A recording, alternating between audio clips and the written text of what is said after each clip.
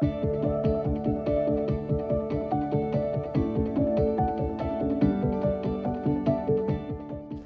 I'm standing here in my small Suffolk garden on a slightly sunny morning, and I'm really thrilled to be with you all for this conference. And what I want to do today is talk a bit about how hope is woven into my own environmental writing. Now, nature writing is, of course, a very political thing to do, and it needs to be political because we're living in an emergency. Climate change and massive biodiversity loss make it very hard to write about the natural world in any other way than what's called declensionist narratives. And that is stories that are about ruination and decline, loss and disaster. But the problem with stories like that, I think, is that they can be paralyzing. And as I say in one of the essays in my book, Vesper Flights, we are living in apocalyptic times. But it's helpful to remember that the earliest meaning of the word apocalypse is really not the end of things. It's not one final dreadful day. Apocalypse actually means the revelation of things that have always been there, but have only now been brought to light, brought to our vision and understanding, that only now have been brought to our attention. So like the ecologist Aldo Leopold said, one of the penalties of an ecological education is that one lives alone in a world of wounds. And my job as a nature writer, I think, is not to hide these wounds. That would be a dangerous lie. My own work tries instead very hard to help lessen the loneliness, because loneliness and isolation lead to despair. They're paralyzing forces. And as Rebecca Solnit has pointed out, if we're despairing, we do nothing. If we're blithely unconcerned, we do nothing. We have to open a space in front of us that's full of uncertainty about the future. And it's that space that we can fill with hope. So I try to work against loneliness through focusing on love and wonder and the place of attention and devotion in our relationship to the natural world. There is a need for overly polemical writing about nature.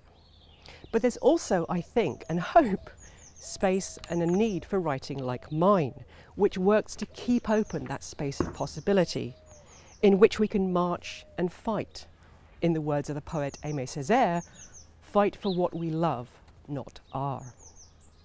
So collective action is crucial, of course, and the title essay of my book is about common swifts, and I've always been obsessed with these birds, partly because of their astonishingly aerial habit. I'm sure many of you know that after they leave their nests, common swifts, the baby birds, fly continually for 2 or 3 years. They never touch the ground, they never land, they just keep flying. They inhabit the sky like herring inhabit the ocean. But it's only very recently I've learned about swifts' Vesper Flights. And these are these extraordinary precipitous ascents they make every dusk and dawn at nautical twilight. They'll fly thousands of feet up into the sky to reach a certain altitude, and once they're there, they orient themselves. They look at the pattern of polarized light in the sky, they look at the disposition of the stars, they can look right out 100 miles or so to see clouds on the horizon. And what they're doing, ornithologists think, when they do this is working out precisely where they are, and when they know where they are, they can work out what they're going to do next. And they work out how to do this by virtue of what's called the many wrongs principle. They average all of their individual assessments in order to reach the best decision about where to go next. They pay attention to the swifts around them in order to work out what to do, and they work out what to do by following one another. And I can't help but see these Vesper Flights as very hopeful and instructive, and they remind me very much of how we as societies and individuals need to take the time to work out exactly where we are and what is on our horizons, so we know what the best course of action is to take us to the next step. And I think these flights function very much like this conference. They're a congregation of many voices in order to orient ourselves toward the future, expecting difficulty and meeting it with community. So anyway, that was a kind of introduction. What I want to do today is talk a little bit about and concentrate on one thing in particular. And it might seem a small thing, but I don't think it is. it's something I talk about a lot in my writing, and it's a thread that runs through a lot of the essays in my most recent book. It's on how watching animals and paying very close attention to them can be revelatory and can change the world. So, reeling back to very small me, I had a very odd childhood. I didn't come from a posh background, a posh family at all, but due to kind of accidents of history and biography, I grew up in a little house in the very corner of a small country estate in the middle of suburban Surrey. The big house that was there had burnt down about a century before, but everything else was still there. So there were meadows and woods, there were terraced gardens and specimen trees and ponds. I mean, it was a really amazing environment to grow up in. And I was a solitary, quirky kid, and I was quite a lonely one. But I was also very curious, and my curiosity and loneliness spurred me to spend a lot of time outside searching for creatures. And at home, I used to compulsively read field guides because I wanted to learn the names of all the things I found, the same way really that I wanted to know the names of my friends at school. And I think learning names is important. As the much lamented and missed writer Barry Lopez said, you have to know the names to be able to talk about the world. And the more names I knew and the more animals I knew, the more astonishing the world around me became, the bigger the world became.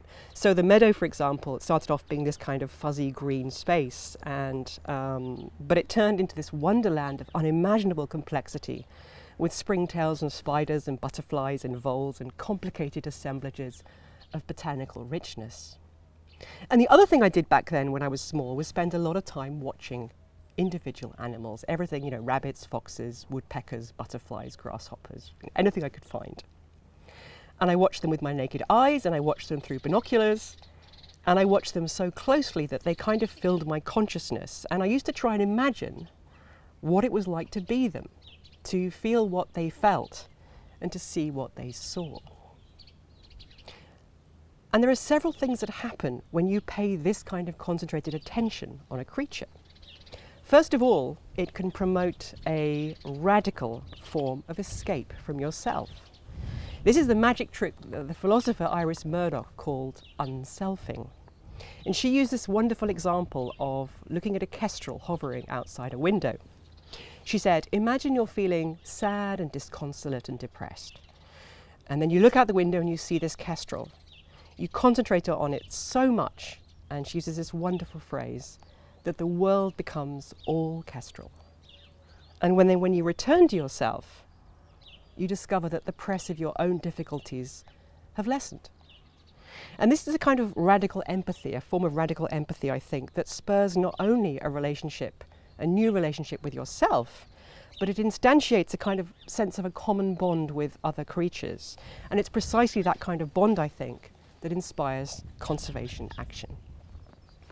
And it's also, I think, very important to think about how these forms of radical empathy with creatures are in principle available to everyone.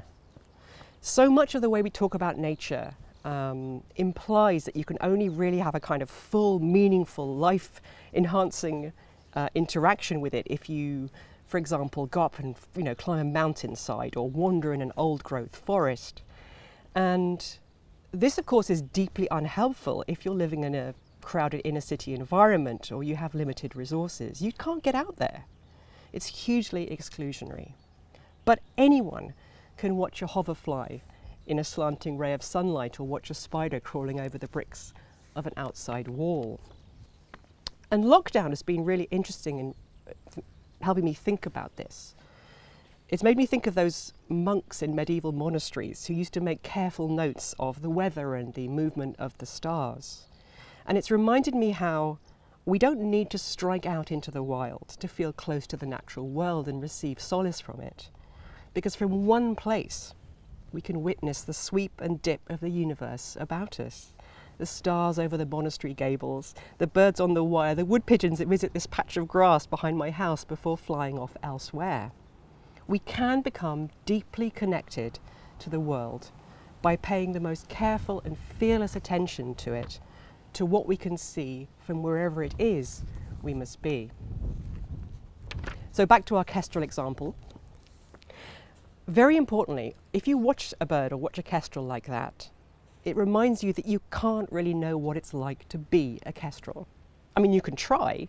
You can try and imagine what it's like to see ultraviolet light, and see everything around you in the most extraordinary visual detail. You can imagine the press of air under your wings or the loose clench of talons as you hover. But you can't know what it's like. I'm going to misquote the philosopher Thomas Nagel here and say, the only way to know what it's like to be a kestrel is to be a kestrel. But the attempt, I think, is crucial, because it spurs a recognition that the phenomenal world the kestrel lives in is not ours. That's important because it reminds us that the world is not here for us alone. And this is not just one world. We walk among an almost infinite number of what ethologists call Umwelten, that is the life worlds of other creatures. And then if you start thinking about how differently a kestrel sees the world, it reminds you too that what kestrels need from the world is not what we need from the world. So for example, I think of people who think that sort of scruffy grassland is kind of ugly and horrible, and they much prefer close mown grass like sort of football pitch, much neater and tidier. But for a kestrel, there's no voles there, there's nothing. It's like a desert, a close mown field. So thinking about getting into a kind of act of imaginative empathy with another creature can widen, like ripples in a pool, into a space of recognition of ecological responsibility. And finally, I think that acts of sustained attention like this make it clear that creatures aren't us. And that seems really obvious, but we see creatures as mirrors of us all the time. We're taught to believe that nature is the one place free of human meaning. And I always think of that quote from the poet Baudelaire that, the greatest trick the devil ever played was convincing us that he didn't exist. My book is all about trying to comprehend the human meanings that we've given the creatures around us and how we use the natural world to validate our own social and cultural concerns. And it's really good to muse on matters like this, because trying to understand why we value certain landscapes and creatures more than others has obvious conservation import. But knowing the meanings we've given animals is also important, because if you hold those meanings in your head when you see the animal and push them just a little aside, you can sometimes look past them and see the alien wonderment that is the actual animal in front of you. And the real magic is, sometimes the animals that you look at do that for you. Sometimes an encounter with an animal can be a miracle. So I'm going to end with a story about one of those moments for me. I was walking up this grassy, sun-crisp autumn headland in New Zealand, right at the very edge on the coast near Dunedin. And I'd gone to this place waiting for something, to see something, and I didn't know whether I would see it or whether it would happen at all. It was a very still day, which was not good for this particular kind of animal, and the sky was this kind of remote rouged blue. And then the wind came. The wind came suddenly. It was astonishing. And there in front of us, this sort of lump of white sort of started to move, this fluffy white lump of white.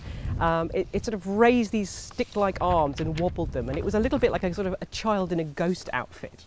And what it was a baby albatross. These wings hadn't got feathers yet, they hadn't flown, and this small childlike ghosty thing had been sitting there for 100 days looking out to sea. It was a really awesome little creature. But that's not what I wanted to see. I wanted to see an adult albatross. So the wind got up, and I looked at this baby albatross, and I thought about albatrosses. I thought about Theseus's ships, and I thought about Baudelaire's albatross and Coleridge's albatross and all the kind of poetic and literary albatrosses that there are. Then I thought about our imperial visions of global exploration, and caught up with all this was a biting sense of guilt, and human guilt about what we're doing to the natural world, because these old stories are raised along with the new. And then the wind got stronger, and then the albatross came. The albatross came, and it was too big to understand. It was like a dog was hanging there in the air. It came in on the wind. It had these long knife-like wings, bowed, and these webbed feet spread like rudders. It was the most astonishing thing. And as it curved in, it turned its head towards me, and it looked at me with these mild Madonna eyes down its long squid-cutting beak. and I was absolutely lost for words. Its world was wind and sea and spray and salt, and the uplift from the rolling swell of southern oceans, and it looked right through all the stories I'd ever been told about the world, and the air shivered with its newness. I'm so grateful to have the opportunity to be part of Earth Optimism. Being a writer is quite a lonely thing to be. There's a lot of weeping over one's desk and wandering around in woods. And the sense that my voice is part of many diverse voices working together to raise hope and optimism about the way forward is a deep thrill to me. And you know, I hope that my little contribution talking about how these small local interactions with wild creatures can open possibility for the future. I hope that's interesting and useful to everyone watching. So thank you very much.